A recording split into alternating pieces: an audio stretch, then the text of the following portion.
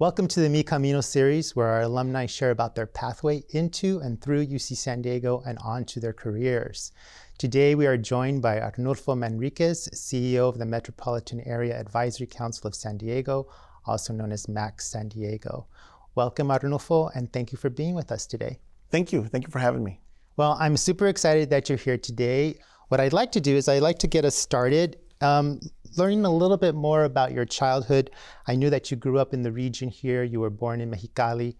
And would you mind sharing a bit with our listeners what your childhood was like and if there are any specific experiences that stand out that helped you shape your trajectory into college? Well, yes, I grew up in this region, and I loved saying region because it's on both sides of the border. I was born in Mexicali, lived in Tijuana until I was 10, and then came to the U.S.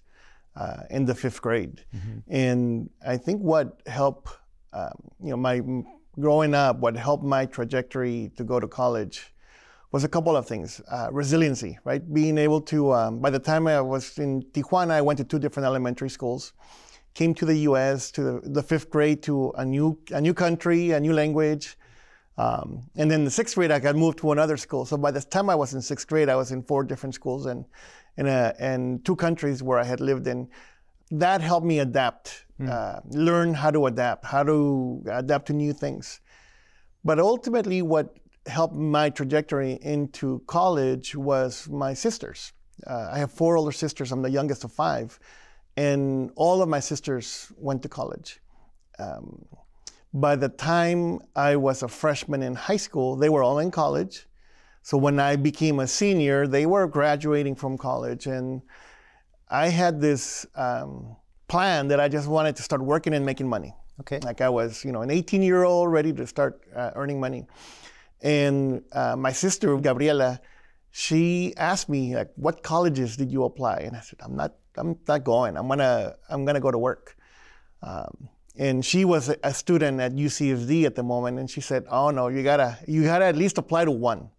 And brought the application for UCSD and helped me fill it out. I wrote my essay, and we turned it in. And that really is how the big influence that I had to come to UCSD, go to college, and come here. Now, I remember when we chatted a little bit earlier, you mentioned that in high school, your high school counselor, had a different understanding of what you were capable of. Do you want to talk a little bit about that? Yes, I went to school at Hilltop High School, and it was at the time probably about 50% Latino students in the school. And I always did my homework. I always did my class. I did well in my exams. I had a very high GPA.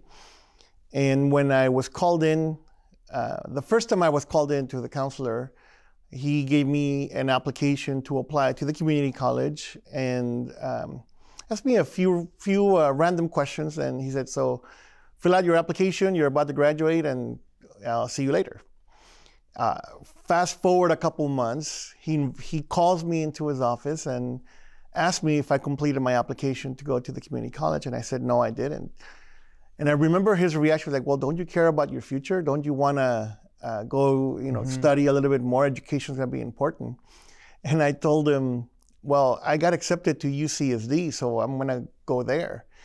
And he literally almost gasped, right? Stood up and opened up my folder, which has all my information. And he says, you have excellent grades. Wow, congratulations. He had no idea. Right. He had no idea of what my grades were. I think he had already pigeonholed me into you hang out with the Latinos. Many of them we did not have a trajectory to college, and he had not even bothered to look at my grades. So yeah, it was an eye-opening experience, but it didn't hit me until later. Right. And I wanted you to share that because I want our viewers and listeners to hear that story, because I think that if we have young people who are listening who are contemplating college and they're not getting the guidance that they need, or they're perhaps getting a different message, it's important for them to hear that there might not be people at their school who are knowledgeable or who see them as college ready even though they might see themselves as college ready. And so it's going to be important for them to seek out that guidance from other people, perhaps. So thank you for sharing that. Yeah, well, absolutely. And I think that even if you don't think you're college ready, you might say, I don't have my grades, so I don't think I'm going to be going to college. We are all capable of going to school. Like, we are all capable of taking our time and figuring out how we're going to get our education. And so if you are interested, but you may think my grades are not there, like, there are resources, right? There's a lot of proactive steps that we have to take. And it's difficult at that age because you don't even think about it. But there's always an opportunity. Great point. Thank you for making that point. So what I'd like you to do maybe a little bit more is talk to us a little bit about the organization that you're the Chief Executive Officer for. It's locally known as MAAC San Diego. Tell us a little bit about that. Well, the organization is a 58-year organization. We started out in 1965 during the War on Poverty, civil rights movement. And the focus was really to help Mexican Americans get into better jobs, better opportunities. So MAAC, the original name, is the Mexican American Advisory Committee back in 1965. And in the 70s, the name changed to Metropolitan Area Advisory Committee to be able to be more encompassing of the work that we do. It's primarily work with low-income households, and it's the pathways are education, health, housing, economic development, with leadership and advocacy embedded in everything that we do. So through affordable housing, through early childhood education, through charter schools for students that have dropped out of high school, through drug and alcohol recovery homes, and economic development, getting people into better paying jobs, getting people to complete their education, and then ultimately get into a place where families become self-sufficient. They can start buying a house, start building generational wealth. There are a lot of opportunities out there, and many times households and families, they don't know what resources are there that can help them get to those self-sufficiency moments. Yeah, so I know like that I want to kind of key in about not knowing, because sometimes access to information, access to resources is something that our community has to overcome. And so I was wondering if you could share a little bit about how you got into this particular line of work in working with a community-based organization. You nailed it with access to information and opportunities. It was through UCSD, and because of UCSD that I'm in the field that I am right now. My degree was Urban Studies and Planning here at Muir College.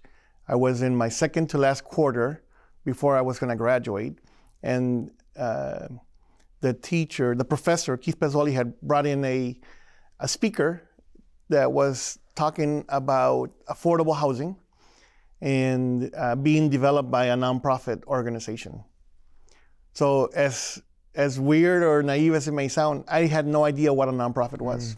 I had not been exposed to nonprofit work. And the speaker went on to talk about, we build affordable housing for farm workers, and specifically so that farm workers did not have to move with the crops, and therefore having their children move school after school. And so I remember going from so many different schools, I prefer that I would have just stayed at one.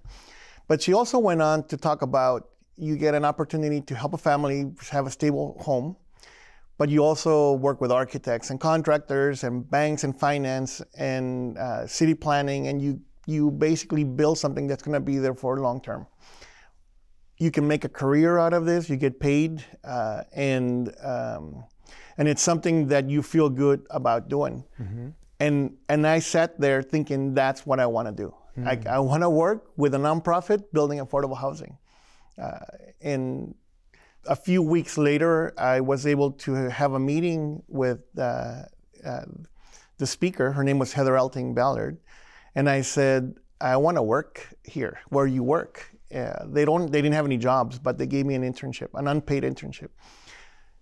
After a couple of weeks of my internship there, learning about it, some administrative work, but also learning about how they work with the financing and buying buildings and land, they were able to find a job, create a job for me, and I became the third employee of this organization that's now known as Community Housing Works. Oh, okay. Wow. And if you could share a little bit about your transition into UC San Diego. We've heard about you getting ready to graduate and being inspired by this speaker, and I'm wondering what it was like when you first came to UC San Diego. So my first experience on campus was during orientation. And I came with my dad. My dad was, because I still didn't want to go. Even though I got accepted, I still didn't want to go to college. I wanted to work. So my dad came with me, which is something he never did. Like, he didn't do it with my sisters, but they knew they wanted to go to college. And I remember thinking, wow, like I don't see any other Mexicans here. Mm-hmm. Anybody that, coming from a school that was 50% Latino was a big shock, and I was not necessarily feeling like I belonged here. And so after orientation, I remember talking with my dad, and I'm like, I don't want to go. Like, I did not want to go to school. But then I received an invitation to Summer Bridge through OASIS, the Office of Academic Support and Instructional Services. Still remember all the acronym there, about the Summer Bridge program, where you can come in before school starts, be able to feel a little bit more comfortable, understanding that, other people like me come into school here. And it's what changed I would say it changed my life. It changed my desire to want to come in school. The friendships that I made there, I still have them to this day.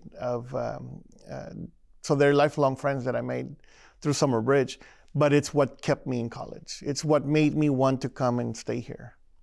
That's great to hear. OASIS is still here with us today, going strong. They admit about 1,000 students now. I imagine the program was probably a little bit smaller when you were there. What year was that, roughly? I came to Summer Bridge in 1989, and we had probably around 240 students in the program. Yeah. And I'm glad you shared that you still have lifelong friendships. I really want our viewers and listeners to hear that, because university is a time to create relationships, and what you've said is not unusual. We've had many people that I've spoken with who talk about creating lifelong friendships within, here at UC San Diego. So you had mentioned that your first job was with Community Housing Works, and now you're the CEO of MAAC, and you've been the CEO for some time. Maybe you can fill in what happened in between? Yes.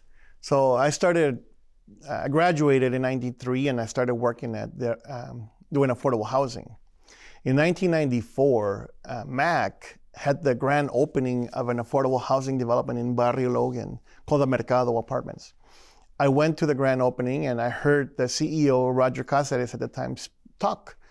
And he talked about the importance of affordable housing. He talked about how nothing had been built in Barrio Logan in like the last 25 years. And this was the first development in 25 years, really helping the community. And he said, but this is more than housing.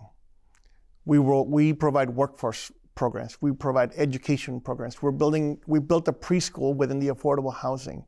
And so we provide the wraparound services so that when somebody comes in, we help give them the tools so that they can leave, so that they can earn more money, they can leave, they can buy a house.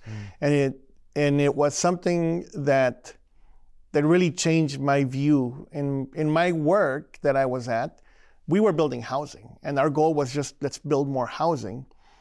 But the view from MAAC was, it's more than housing. There's a whole holistic approach. And I remember standing there thinking, I want to work at MAAC at some point. And like 8 years later, through a trajectory, I moved to Denver, Colorado for about 6 years. And in 2003, when I was planning to, when I was moving back, I called MAAC, and I bothered them. I was like, I want to work there. And they said, we don't have any positions. So that's one thing I've learned, is that there's always a solution. And I had meetings with them, and they shared different work that they were doing. And I said, I can do this and this. So it just doesn't have to be one specific way of doing the work. And they hired me. They gave me an opportunity to sell my house in Denver. And when I sold it, I could come and start. And so I've been at MAAC since 2003. I was a project manager at the time. And education was always important. And I thought that, I've completed my undergraduate and I would go just grow by working. But I got presented with the opportunity from MAAC to be supported to go get my master's degree. And I went to USD for the program in leadership and nonprofit management. Mm-hmm. And it really then began to set my trajectory to become the CEO. I was about 7 years later, I became the CEO of Chicano Federation. So I grew with MAAC. I left to go to the Chicano Federation for a couple of years. And when the CEO at MAAC retired, I applied and I came back. So I've been the CEO now for about 11 years. Well, I love the fact that you were persistent.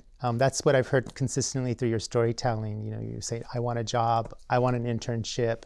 So it's important for, I think, our young listeners to hear that it's okay to pick up the phone, or it's okay to just put out into the universe what it is that you want. Because if you don't, then you're not going to get it for sure, right? Yes. Something that I repeat a lot over and over is that the answer is always no if you don't ask it. And so sometimes I joke around and say, okay, go ahead, tell me no, right? I want to ask the question. I encourage people to ask the question, and be able to move where you want to go. Sometimes I was lucky because I've loved going to work for the last 30 years. And I know people that will wake up and feel like I need a new job. I don't like it. I don't like working there. So I was lucky that I found something that I love to do the very next day after I got my diploma on a Sunday. Right. Monday was my first day working. And so I feel lucky. But then I have also friends and sisters, my sisters, that will say, well, you'll be happy just doing whatever. So I think part of it is attitude of how you look at the world. And another thing is that you can actually identify something that you really feel a passion for. And I always encourage people, even if it's an entry-level position, like go in there, spend a year, 2 years, because if you're passionate about the work, it will show in how you deliver it. Mm-hmm. And what will happen is people will see that. And that can create a trajectory for you to be able to grow into those, into higher level positions within that job. Well, you mentioned Gabriela, who also is an alum of UC San Diego, and your sisters. I'm curious about what role, if any, your sisters played in your academic persistence. I mean, we know that Gabriela said, no, you have to apply. But because they were ahead of you, did you find yourself able to kind of lean into them and get advice from them? Yes, and it was more them leaning into me. Okay. So when I applied, my major that I selected was engineering, electrical engineering, and it was a numbers, numbers and science-based program, and I thought this is really cool. And but Gabriela, my sister, had an electrical engineer major as well. So I'll do what my sister was doing. Mm-hmm. And so for 2 years, I was on the path to become an electrical engineer. And during those first 2 years, my sisters would actually sometimes show up on campus. And one applied for a credit card for me so that in case I ever needed anything, I can use it in case I found myself not being able to pay for something. Right. So I remember those little moments of my sisters making sure that I had what I needed. Right. During school. Gabriela would come by. She took a little bit longer to graduate. She had gotten into an accident where she got run over by a drunk driver, and so she lost some time of schooling. So we were both on campus at the same time, and so she would stop by and we would go have lunch, and she would buy me lunch. So that was always good when they were paying for things. But yeah, no, they played a big role in checking in on me. I want to also just explore a little bit about graduation, and maybe you can share what was that day like? What did it feel like? Just tell us a little story about what your graduation was like. Wow. So my graduation was memorable. It was it was a Sunday. All my sisters and my mom and dad and uncles, aunts and uncles were here. I remember having my my robe on, having my my hat. I forgot what you call the hat. And my dad had, you know, this is as I was getting ready in the morning, and my dad was like, are you gonna wear those shoes? I was wearing some tennis shoes. Like, well, this is all the shoes I have, Dad. And he said, no, you need to have very nice dress shoes. And we went to UTC here, and it was a store called Florsheim, and I bought like a nice, you know, black lace up shoes, dress shoes. And so I remember walking. I remember, and I'm mentioning the shoes because it was an experience that I had with my dad and my sisters there. But and I remember thinking, my dad and my mom just had the last child out of 5. All 5 of us had a bachelor's degree. We had all graduated from college. Right. And at that moment, I already knew that it was a feat. Like, it was a huge, not many of us had gotten these opportunities. Through what I had learned about from Summer Bridge and the students that were coming here, because I also did have friends that dropped out. Right. And so I remember we have a picture where my dad is looking at the diploma, and he's got a big smile on his face, and his face is kind of red. So I know that he had been crying, that he had shed some tears, although he didn't cry in front of us very often. And so it was a memorable moment. And those shoes, I still have those shoes, and I still wear them. I don't wear them for just any occasion. It's whenever I do have a special occasion, I probably wear them 2 or 3 times a year. So that's why they've lasted for so long. But I purposely, those were my graduation shoes, and those were the shoes that I can have this memory with my family. They have special significance and meaning. Yes. I don't know why I picked the shoes, but that's what it was. Yeah. That's a beautiful story. Thank you for sharing that story. As we begin to wrap up our time together, I wonder if there's any advice you would offer our young scholars who are listening or watching this video. Yes, absolutely.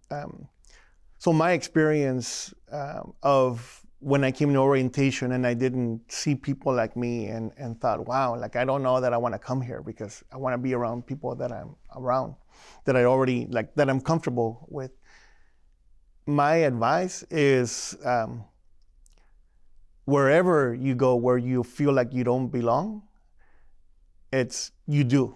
And it's, you belong in every room, in every space, in every opportunity.